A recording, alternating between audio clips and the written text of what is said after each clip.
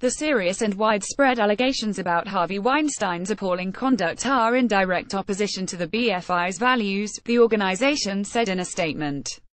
It's the first time the association has ever revoked its highest award.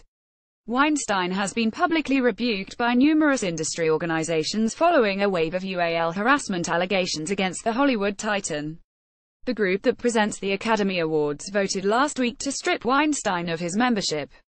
The Academy of Motion Picture Arts and Sciences said its action was intended to send a message that the era of willful ignorance and shameful complicity in UAL predatory behavior and workplace harassment in our industry is over. The British Academy of Film and Television Arts BAFTA, which hosts an annual awards show similar to the Oscars, has also suspended Weinstein's membership.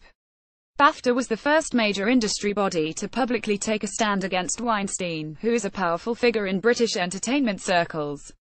Harvey Weinstein at the BAFTA Awards ceremony. Weinstein was fired from the film company he co-founded this month, just days after a New York Times investigation detailed numerous incidents of alleged UAL harassment by the powerful producer.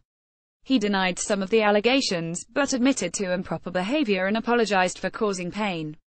The New Yorker published an explosive follow-up story which included women alleging rape.